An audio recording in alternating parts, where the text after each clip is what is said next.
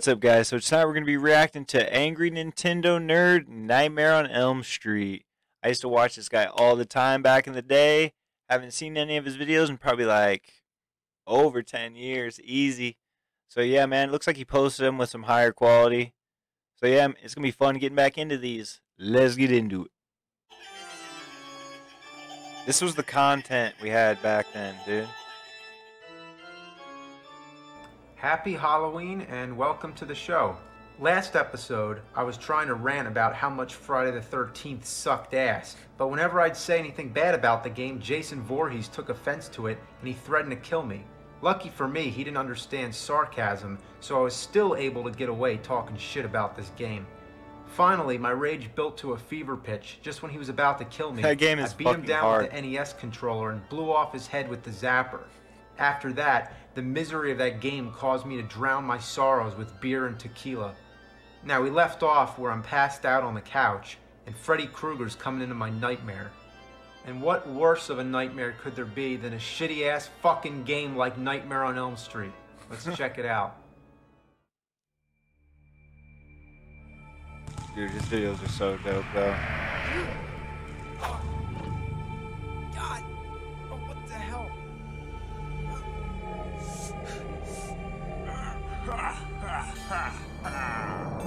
No. No. You like Nintendo? You like to play shitty games? No. You like to fucking play nerd. shitty You wanna play games? some Dr. Jekyll No. and Mr. Hyde? No. No. Or You wanna fucking play nerd. my game, bitch? Ha ha ha! Why are those games so difficult back then? This game is my fucking nightmare. It's a frustrating, incoherent pile of vomited shit. Even the first screen is kind of weird because it shows Freddy without his glove, but his knives are still coming out of the fingers. Now, I think I might actually have an explanation for this. In the movie Nightmare Part 2, nah, they just fucked up. They fucked up. So you play as some dude who has some serious balls because he punches snakes right in the fucking face. And you don't have to anyway, you just jump over them all. So this guy has the worst luck ever because rocks randomly fall out of the sky and flocks of Worst vampire luck bats come ever. after him. Even though it may appear to be a typical side-scroller, it isn't at all. There's nothing self-explanatory or even fun about this diarrhea mess. I can't figure out where I'm supposed to go. Some of the doors are closed and some of them are open, but it hardly seems to matter because usually there's only one on the entire street that you can go inside. Whether it's open or shut, it seems completely fucking random.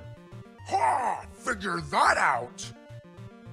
Those games you were go inside so one of the hard, houses, dude. It's and crazy. Guess what? It's crawling with ginormous spiders. So what do? You give them a taste of your fist.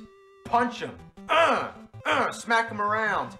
Assholes. Goddamn fucking spiders. Eat my ass, you fucking bitches. Show me you're a man. Dude, I can't Punch believe we those played spiders. this shit back in the day. Spiders! Punch them! Snakes! You want some too? So I get to this little square door on the floor, and I can't go down. The arrow says down, which probably means that's where I'm supposed to go, but I can't. It's not till later I find out I'm supposed to collect all the bones in this room first. When I first started playing this, I had no clue what they were for, but now I realize you have to get the bones because that's the point of the game. And if you can't find every single last one of them, you can't leave the room. And some of them are practically invisible. They blend in with the background because the graphics just suck. Ooh, yeah! Play that shitty game! The plot of this game is that you're trying to collect all of Freddy's bones so you can destroy them in a furnace. Confused? Well, Freddy's dead, and now his bones are somehow scattered all around every house on Elm Street. Meanwhile, Freddy's entering your dreams, just like in the movies, and he can only be stopped when his final remains no longer exist. Damn, Freddy's got a lot of fucking bones. I They was all just look thinking that exactly the shit. same. Classic cartoon dog bone. You know, come to Classic think of it, the cartoon plot's dog kind of like Simon's Quest. Why would Simon want to go around collecting pieces of Dracula? He was killed the first time. Just leave him alone. Imagine if Batman killed the Joker and then he scattered his pieces all over the fucking city and then went around collecting them all. What a bunch of fucking shit. In fact, the gameplay in Nightmare on Elm Street itself is a lot like Simon's Quest. It has that strange presence to it, where you skip in and out of day to night. In this case, it's a dream world and a awake world. It's got that non-linear quality to it where you're always confused, trying to figure out where the fuck to go. Ah, taste the major suckage, you fucking nerd. At the end of each house, some weird incarnation of Freddy appears. In this part, it's Freddy's hand on a bunch of balls. What were they thinking? Hand on a bunch of So, balls. you go around looking for another house you can go in, and none of them let me in. Try the cemetery? Nope, can't go there. What's with the zombies? They look like Frankenstein monsters walking with their arms stretched out. Like, how fucking stereotypical is that? Can I go in the junkyard? Nope. Just keep walking around, walking down, I guess it's Elm Street, which happens to be the longest fucking street in the world. Oh look, I finally found a house I can go in. The one with the door that's shut. That makes sense, right? What the fuck are these? Lollipop ghosts with stick arms? Were the enemies in this game designed by some kindergarten kid for Halloween? Fuck, man. I'm surprised they don't have skeletons, too. They actually do have skeletons. What the fuck? Could the villains be any more stock? Like, we had this creepy game about Freddy. What kind of creepy characters could we add? Well, how about bats, ghosts, spiders, skeletons, and Frankensteins for the kiddies? Could it be any more uncreative than that? Like, why don't they just add some witches, black cats, and flying jack-o'-lanterns? They should have just called the game Boo, Haunted House, which is probably what they originally had in mind until they thought, no, wait, make it about Freddy. We already ruined Friday the 13th. Now let's do the same thing. That game is Nightmare on fucking Elm Street. hard, dude. We're gonna do that Right, one next. It's by the same company. We're not gonna say who it is, but it stands for Laughing, Joking, Numbnuts. Also, listen to the music. Sounds familiar, doesn't it? In fact, it sounds kind of like it's recycled from Who the Fuck Framed Roger Rabbit, another piece of garbage they made. What were they thinking? You love it, you know you do. So let me explain how the dream world thing works. You have a sleep meter that goes down. If you're standing still, it goes down. If you get hit, it goes down. And in time, it goes down by itself. So anything you do or don't do, the sleep meter goes down. Ain't that a bitch? And once it's down all the way, you go to sleep. Unless you didn't already fall asleep playing this fucking game. So when you're in the dream world, all the enemies are stronger. Which doesn't even matter anyway, because You fucking you turn into this nerd. other character that throws javelins and does the spinning jump. Hell yeah. There's also other dream characters you can play as after you collect the dream tokens. Just like in the movie Nightmare Part 3. Except for the dream tokens part. So if you play in the dream world for a lengthy period of time, the Freddy music starts playing. Then, oh god, is Freddy coming? He sure is. Of all the shitty things in this game, this screen is so cheesy that it's just awesome. But it's ruined by the fucking trademark symbol.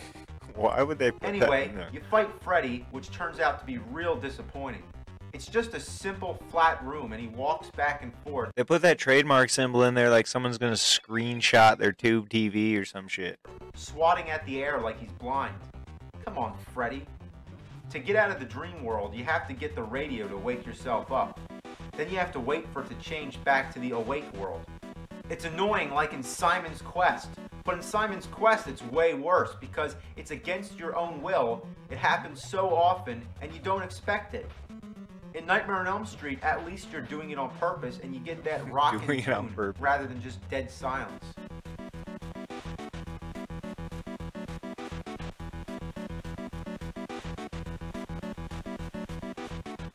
But now, I'm using my fists again.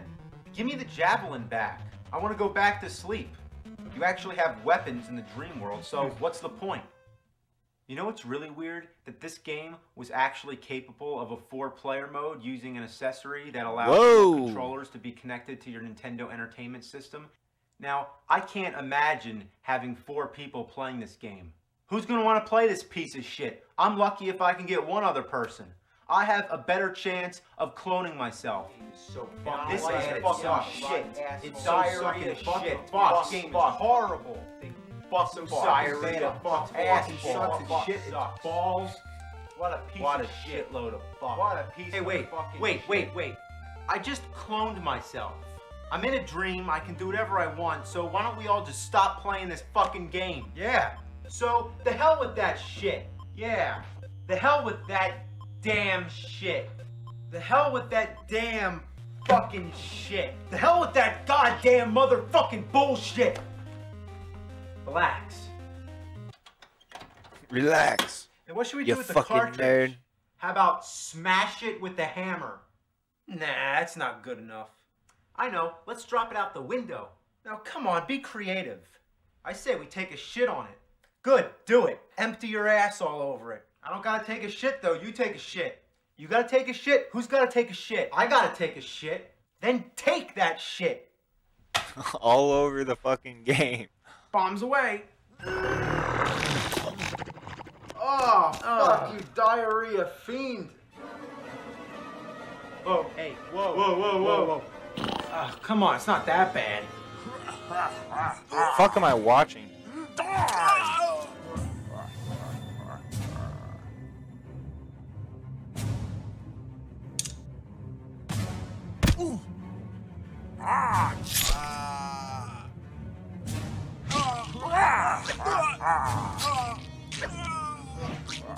Front door, closet. Front door, closet. Hell yeah.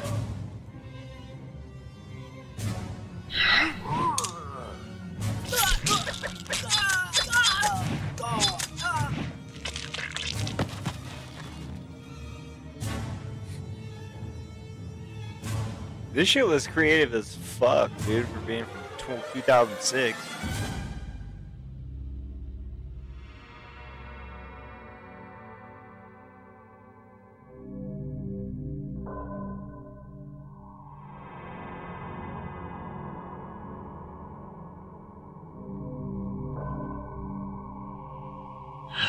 Whoa, look at me! I'm a fucking nerd! What a piece of shit! Buffalo diarrhea fuck farts!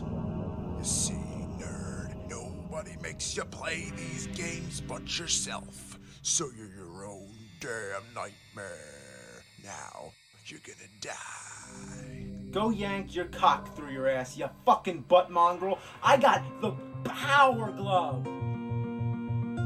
Bitch slap him with it.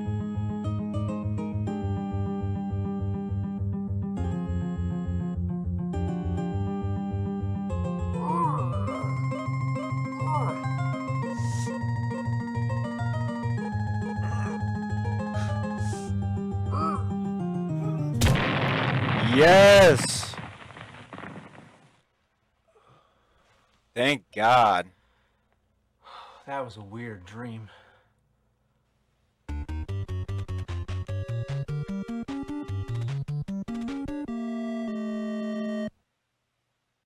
So I hope you enjoyed these 2 Halloween-themed episodes. They're a little more elaborate than usual, but next time it'll most likely be back to basics. So Yeah, dude. I don't know. I can only handle the stand. His video, like, I can only watch it once, man. I can't watch any more of his shit. But yeah, that's what we used to watch back in the day, dude. When YouTube really didn't have shit on it. That's crazy, man. Yeah, guys. Let me know what you guys think down in the comment section. Don't forget to leave a like. Subscribe to your boy. Show some love. Showing love is free. You know what I'm saying? Yeah, guys. Little trip to the past. You know what I'm saying? But yeah, till next time, guys. Appreciate you. We out of here. Peace. I ain't fresh off the plane, I check my chains and all my luggage. You think that designer make you different, but it doesn't. You don't know the difference between getting rich and buzzing. Creeping in that Jeep with GR3, yeah, that's my brother. If she think it's something, I can drop her like it's nothing. No, it's fine, I'll find another hoe. That diamond's diamond.